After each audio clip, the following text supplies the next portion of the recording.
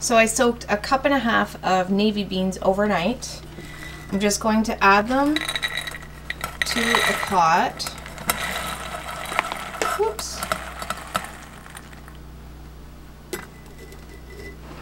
I'm going to cover them with some water.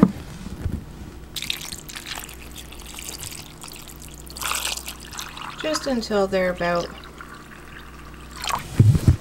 a little bit covered, maybe an inch above the beans.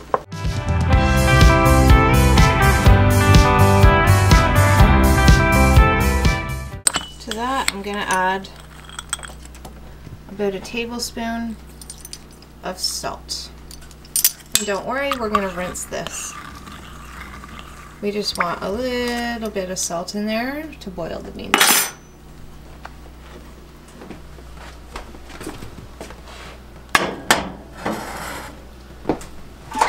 Now to get my oven cooking real hot, I gotta open up the bottom. Let more air flow in and it'll get these boiling in no time. So the beans are just about done cooking. And now we have to make our sauce. So what we need to do is get some onion and dice it into many little pieces. And where my onion was stored, it's actually really cold, so the outside is partially frozen. Now I can sit here and I can dice these onions up, or I can use the new tool that my mother gave me. So we'll just have to cut them in smaller pieces and do it this way.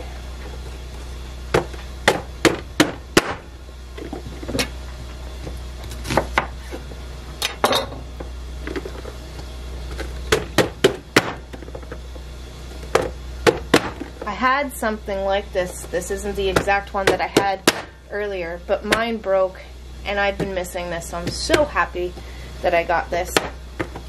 So we have all of our onions chopped into little pieces. We're gonna set that aside. Okay. And then in this bowl, I'm going to mix half a cup of brown sugar,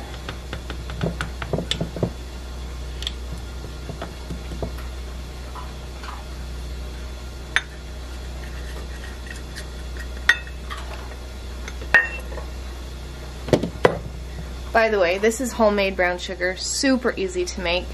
You just add molasses to some sugar, and I have organic cane sugar, and then I mix this up in my mixer and it's so good. You can make it as light or as dark as you want.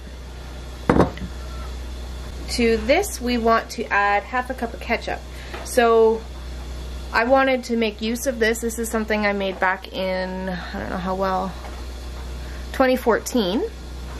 I opened it, it's good, the seal was good, it smells good. So I didn't like it as a ketchup for like dipping fries or something in, but to use as like a base of something, it worked out really, really good. So we need half a cup of ketchup. And it's super thick too.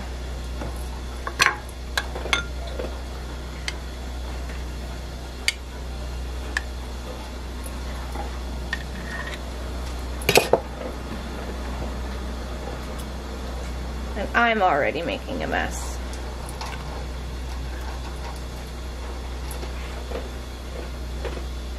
Then we'll need half a cup of dark molasses.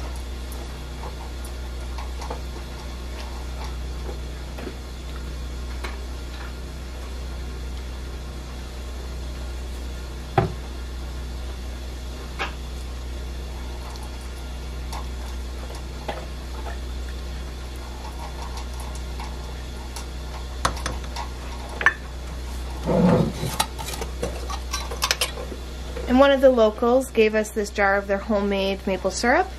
The recipe calls for half a cup, but I don't add pork to mine, so I'm gonna put 3/4 of a cup. just because I love this maple syrup. It's so yummy. In this bowl, I also have 2 tablespoons of apple cider vinegar, and it does call for 1 tablespoon of dry mustard.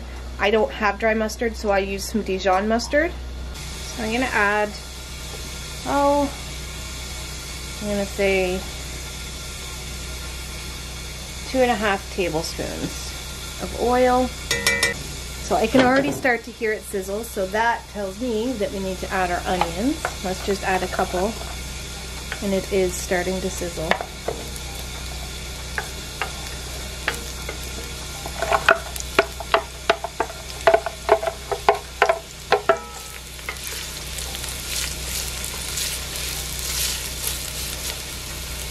So I just want to cook these until they're translucent, which only takes a couple minutes on this stove.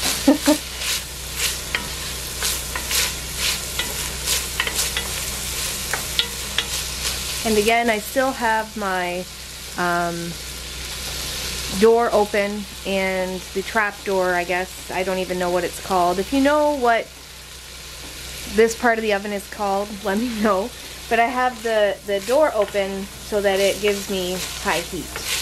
And with trying to keep up with today's temperature, I'm just keeping it open and burning as much wood as we need to today.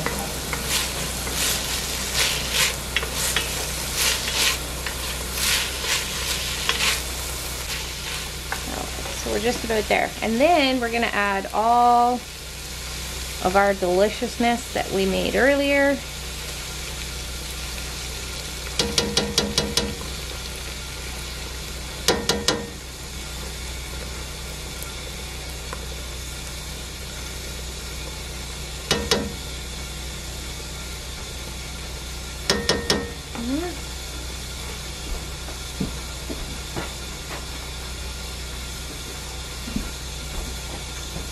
And then also the apple cider vinegar and the mustard.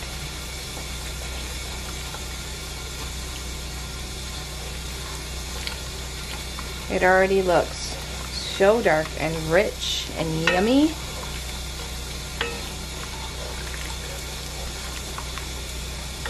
And I just want, I guess, to simmer this just for a minute. Get it all nice and warm.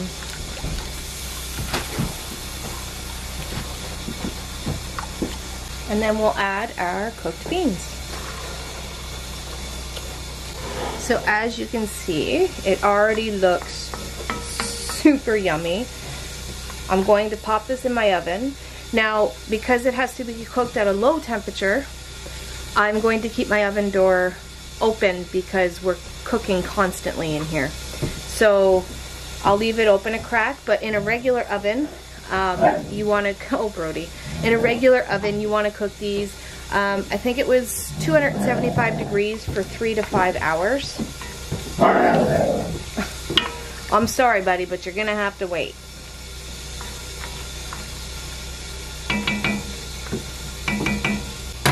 So I'll go ahead and pop these in the oven, and I'm gonna check on them every hour or so, give it a stir just to see how they're doing.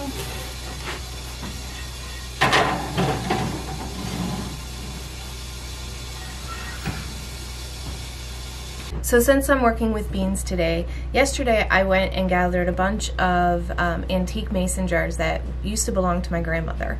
And I thought of some ideas that I can use them for, because you can't can with them anymore. They're the old glass style antique mason jars. So you can store dry goods in them, because the way they work is they have a glass lid and then this goes over top. So this here would just go on top of your jar, and you can still seal it. So you can use them for dry goods.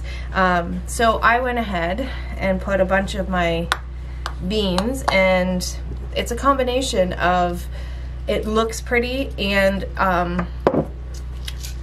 it's also food, and it's out and not hidden away in a cupboard, so I'll be more prone to use and actually make these beans that I've had sitting around for quite a while. A couple other ideas that I've had with using the jars, because I have a ton of them, is I store some of my tea lights in them.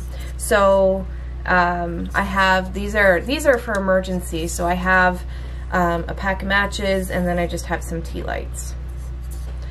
Another idea that I had was storing something like a flower. So this was actually the very first flower Mike ever bought me 14 years ago, and I thought, why not? I love mason jars, I love canning jars, all kinds, so why not make use of it? And it looks pretty, and it just sits on a shelf and air doesn't get to it, so it also stays and holds even longer.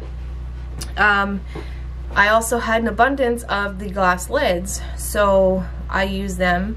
I set glass lids around and I use them to house my tea lights.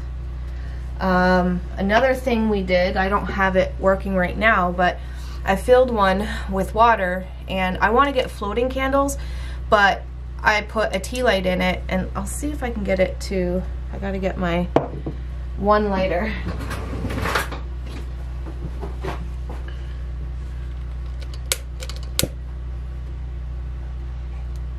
There.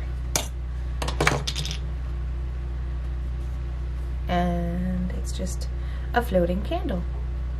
So the only problem with tea lights is that water does get into them. So I want to purchase some floating candles when we get to town, because I just think, especially at nighttime with the water and the glow, it's super cute.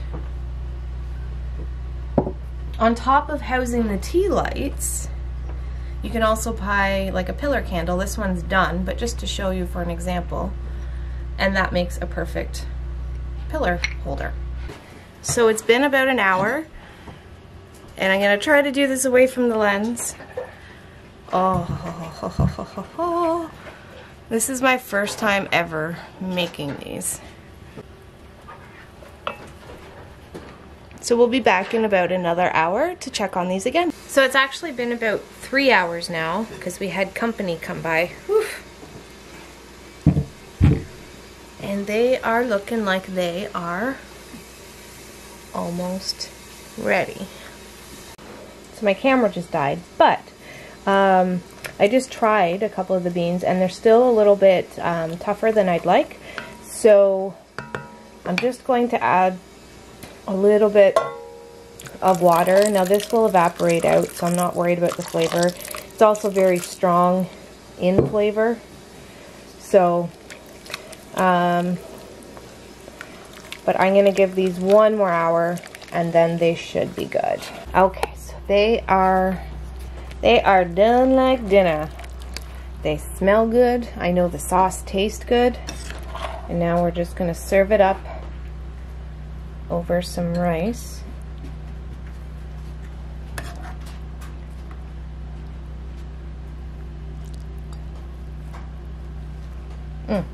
And Mike Super test dummy is going to give it a try. on duty.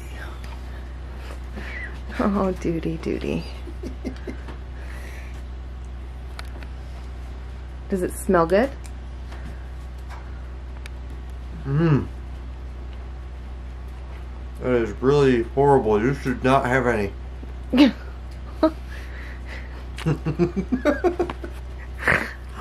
That is really delicious. Yeah? It's really delicious. Alright, so I'll come over. And just for a note, that's how you get served first. Sure, I'll try it. I'll try. Okay, is it hot or what? Like, It's kind of hot. okay. Well, I don't like that much. Okay.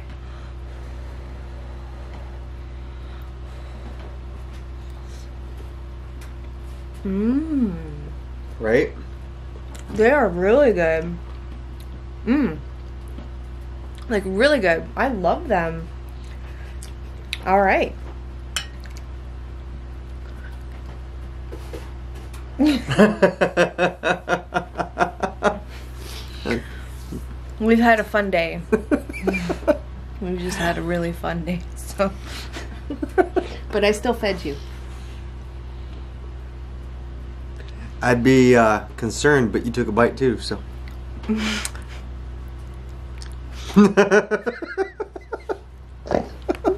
Oh gosh, He made me snort on camera. You should keep that. I might.